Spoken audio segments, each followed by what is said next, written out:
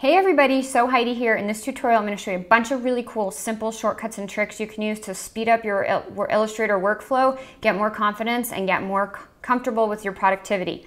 All right, if you haven't already, go ahead and grab the free download. The link is maybe down below the video or on top of the video, depending on where you're watching. Just grab it before you get started so you can follow along. Now, let's get to work. The first thing I want to show you is about adding an offset path. An offset path is a really quick way to add stitching around any object in your design. So this is awesome for panels, color blocking, applique, anything where you need to add stitching around the edge of the shape. So in this backpack example, I want to add stitching around all the edges of this front panel.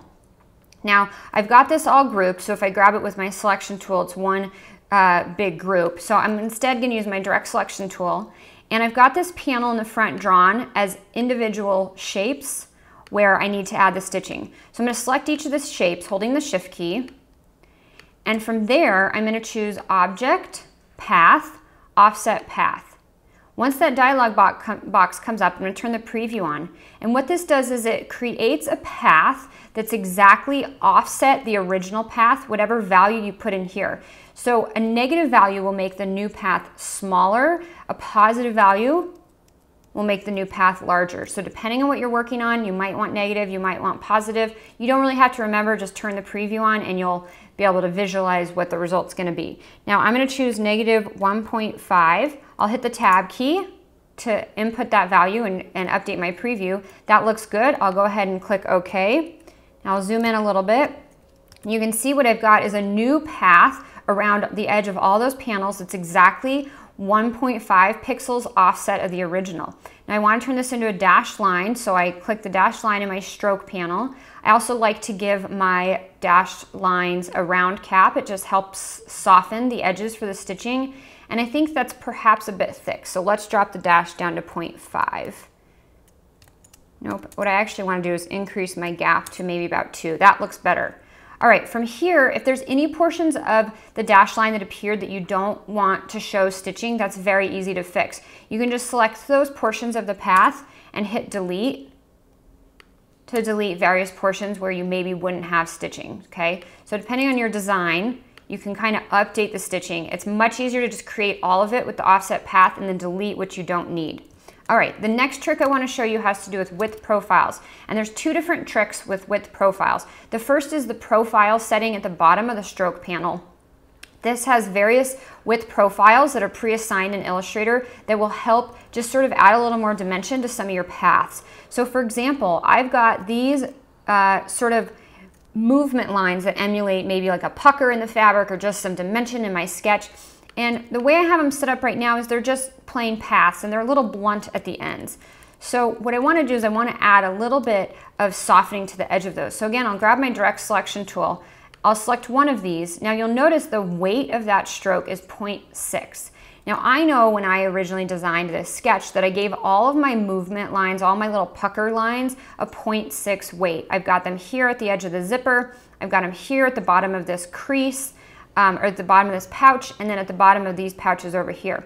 So instead of manually selecting all of them, I'm going to select one, and I'm going to choose Select Same. You'll notice I have a variety of options to select same from, and I'm going to choose Stroke Weight, since that's the attribute I know they all share. So select Same Stroke Weight, and that will quickly select all the 0.6 weight paths in my artwork. From here, let's zoom in a little bit so we can see the result. I'm going to just come down to the bottom of my stroke panel. I'm going to choose width profile number 1. And what you can see that did was it just sort of softened the edges from thin to thick to thin, and it adds so much more dimension to my sketch. If you're not seeing that, make sure on the bottom of your, on the drop down of your stroke panel that you have show options. It's going to be at the very bottom. All right, so the next thing I want to show you with various width editing that you can do is for certain things like strapping.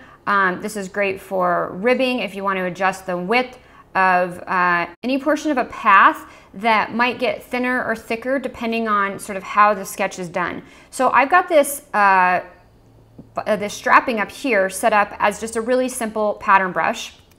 And if we zoom in, I would say in reality, the top portion of this might be just a little bit thinner, right? Depending on like the angle that you're looking at the bag, just to add a little bit more depth to the sketch. So I'm gonna grab the width tool All right, it's about halfway down on the left side of your toolbar. Shift W is the shortcut. Grab that, and I can hover anywhere over the path, and all I do is I click and drag. It's really user-friendly. If I want to make this wider, I can do that. Now I'm going to undo that. I didn't want to make it wider, I just want to make it a little bit narrower. So I can sort of squash that at the top.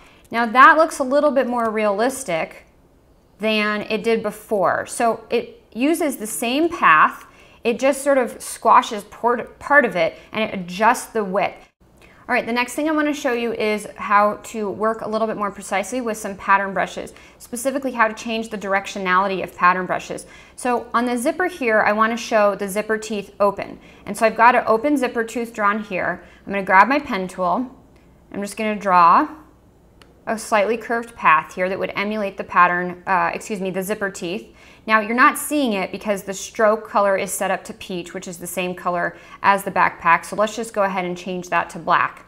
Now once I've drawn that, I'm going to come over my brushes panel. I'm going to choose the zipper open, and you'll notice that my teeth look pretty good. Now they're showing up black, and the reason why is because I've got the brush set up that whatever color the stroke color is the color that the zipper teeth are going to be. That's fine. I'm going to jump over to my swatches. I'm going to grab a dark gray, similar to the dark gray that I've used over here in my zipper teeth. Now I'll hit the enter return key to disconnect from that path. And I'll drop another anchor point over here to draw the bottom zipper teeth, and one right here at the end, and click and drag to curve that. Now it inherited the gray path, which is great.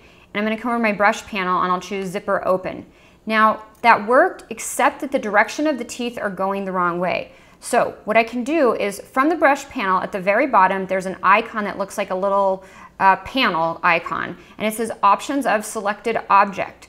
With that path already selected, which it still is since I just drew it, I'm going to click on that icon. It opens up a dialog box. I'm always going to make sure my preview is turned on, and then I've got these options to flip. Now I know I need to flip across. If you don't know if you need to flip across or along, again, make sure your preview is turned on and choose one or the other. So I choose flip across, and what it does is it flips the direction of the pattern brush across the path.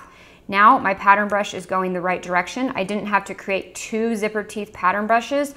I was easily able to just flip the directionality of those.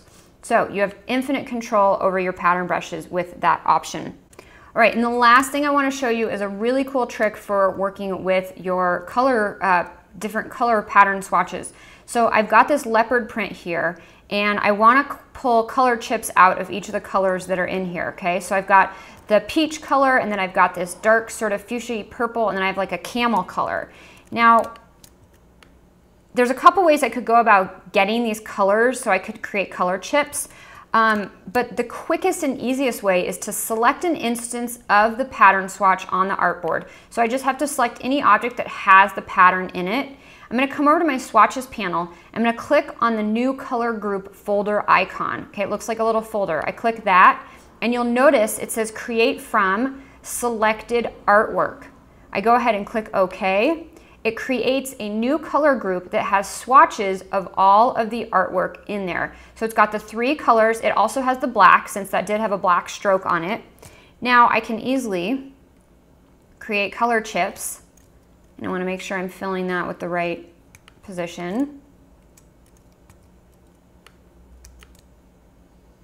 to show the colors that are in my design. So this is tremendously helpful for anything you're sketching, whether it be a garment with different color block panels and you want to pull out color chips for each of those, or repeating patterns, whether they have 3 colors like this one or 10 colors like that one. It's the absolute quickest way to create a group of color swatches for your entire sketch.